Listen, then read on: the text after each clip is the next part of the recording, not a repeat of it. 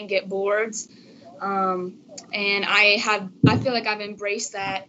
And my posts have done a great job rebounding too. So sometimes I just get the easy cleanup rebounds because they'll box the big girl out for me. So it's really just all about pursuing the ball and having great post defenders that will get the big girls out the way. How much of that is just attitude and willingness to go in there and mix it up? I think most of it is just a mindset, but that's everything in the game. So if I decide I'm going to rebound tonight, I'm going to get some rebounds, and that's just what I've been trying to do all season. You also took, I think, 12 3-point shots. Was this just a night when you were on, or did the game just flow that way? I think we had scouted them, and we knew that if we moved the ball around and got paint touches, that they were going to leave shooters open. So I was just looking for that shot, got my feet set. My point guards and my posts did a wonderful job of seeing me open in the corner, and it just worked out going in the basket. Watching the last couple of seconds of the game, it looked like you were bouncing the ball off your head. Maybe I missed that or mistook that. Is that possible? Bouncing the ball off my head?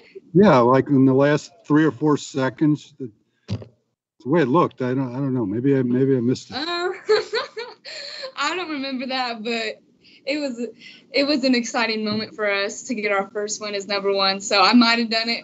I don't exactly recall doing that, but you never know. I'm gonna have to go watch the replay. Yeah. Hailey, hey, it's Jody Dimling with Cardinal Authority. I'm assuming you do remember the last from that corner. The 3 from the corner right in front of the bench. Talk about the emotion when you hit that and kind of pounding your chest a little bit, going down and you and Dana celebrating.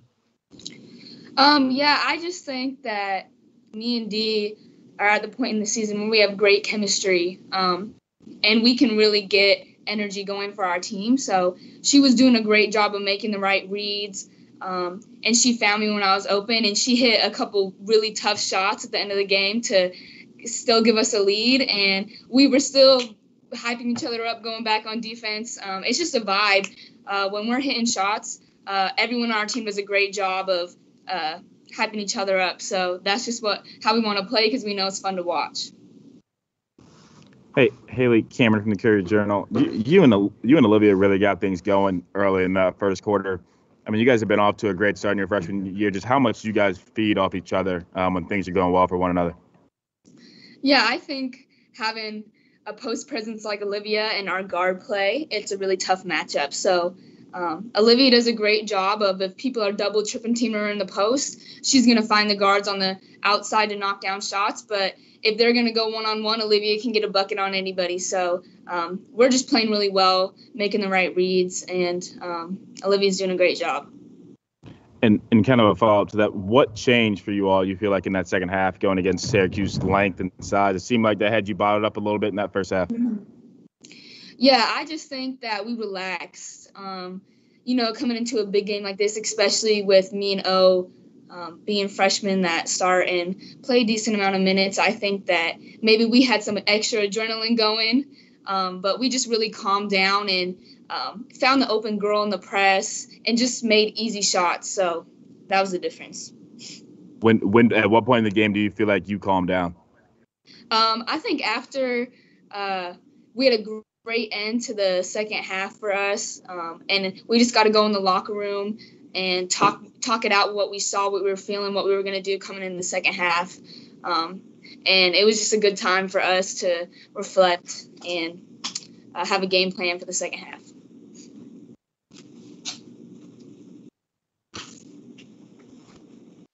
Anything else? Yeah, Dana was talking about how I guess she's lost like 5 contact lenses from contact this year. What has your experience been? You gotten any facial bruises or I don't know if you wear contacts, but I do wear contacts. None of mine have fallen out yet, but Yeah. I've taken my fair share of falls to the ground. The team actually makes fun of me because they say I dent the floor when I fall because I fall hard. I got bruises on my elbows, on my knees, on my back somehow. But it's how I like to play. What's keep me in a flow. And Dana, as much as she acts like she doesn't like getting her contact knocked out, I think it gives her a little bit of swag. So we're just gonna keep playing how we play. Is that the way you've always played? I mean, do you have like? Yes, I used to have to wear knee pads, but we're just going to tough it out this year. I'm a little bit superstitious, so no knee pads. We're going to keep rolling without them. Thanks. All right. Thanks you, Hailey. Thank you. Congrats on the win. Thank you.